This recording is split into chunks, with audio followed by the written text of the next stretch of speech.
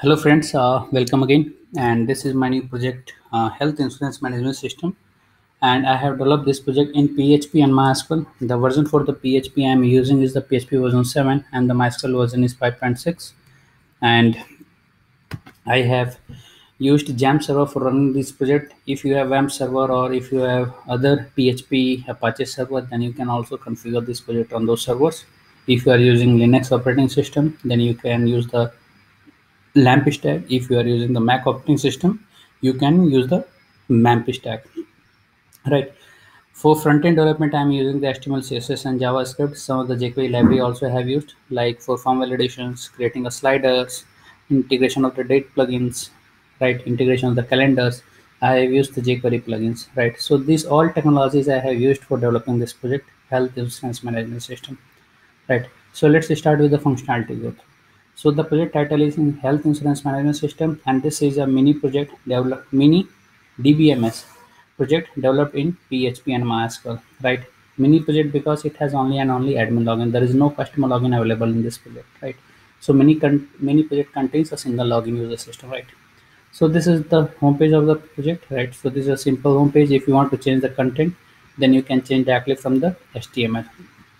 This is a about page. This is also a static page, and if you want to change the content, then you can change it from the about.php. This is a all insurance. This is a totally dynamic page, and it's a category of the insurance, right? Even you can add this page, add the category from the admin panel after logging inside the system using the admin credentials, right? So these are the categories. So if you click on the category, so these all 5 categories are coming from the database. So if you click on the category, then you will be able to find the details of that category, right? And this it below the category you will get all of the policy which belongs to that category, right? Suppose there is a family floater is a category, then there will be varieties of plans inside that family floater, then all of the policy will be displayed inside the category, right? Once you click on that view details, then you will be able to see the details of that policy. And if you click on the view document, then you will be able to see the documents of that category, right? So this is all insurance, and you can click on the category, and after that you will be able to see all of the category details, including all of the policies and policy details. Even you can download the documents which has been uploaded by the admin, right? So these all are the dynamic pages, and all the values are coming from the database. This is a login, right? So from this page you will be able to log in inside the system, right? So I already told you this is a single user based login system, that is the admin, right? So the user ID is admin and the password test. This is the contact us page. This is a static contact us page. I am not saving the value of this contact us page anywhere into the database, right? So this is a static contact us page. Even I am not sending any type of email, SMS from this page. So let me log in inside the system with admin. So once you log inside the system with admin, you will get this dashboard, right? So you can see there are a lot of functionalities, right?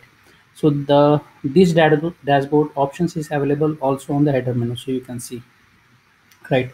So there are 1, 2, 3, 4 modules available inside the system, including the admin. There are 5 modules, right? And there are many of the pages available inside the system, which already explained you.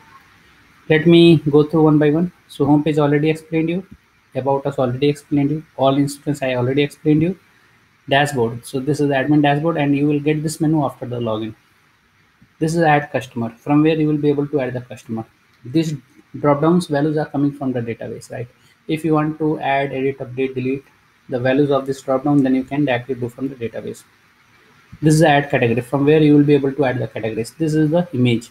Once you click on the if you once you save this category, then it will be displayed on the home page on the all insurance, right? So here you will get that category, right? This is add category, and you can upload the category photo from here. This is add policy, from where you will be able to add the policy inside the category. So this is the policy type, means all of the category which you have added will be displayed here. Means this drop down will contain all of the category which you had added inside the system, right? All of the documents you can upload the documents here, right? That will be visible by the customer will be able to download that document, will be able to read about the documents. Let's see, this is add policy. This is the add customer policy. Means if customer buy any other policy, then those details will be available here, right? So for that you need to add the customer first, and after that all of the policy details will be available inside this drop down. and all of the customer details will be available in this drop down, right? And this drop down will contain only and only those customers which you have added earlier, right, or which is available inside the database, right? Okay, this is a sum assured, payment, total installment. This all information we need to put, and after that, the documents which is related to that customer, right? There is a policy document and there is a customer document, right? So both are different, right? So if any customer buys any of the policy, then the policy document for that customer will be different. Then you can upload it here, right? So add customer, add category, add policy, and add customer policy. This is a customer report. All of the customer which you added will be displayed here. You can edit it and you can update it. Right. This is a category report. All of the category which you added will be displayed here. You can search the category from here. Right. You can see this is a real-time search. Right. Even you can edit it and update it also. This is a category listing. All of the category listing already explained you this page.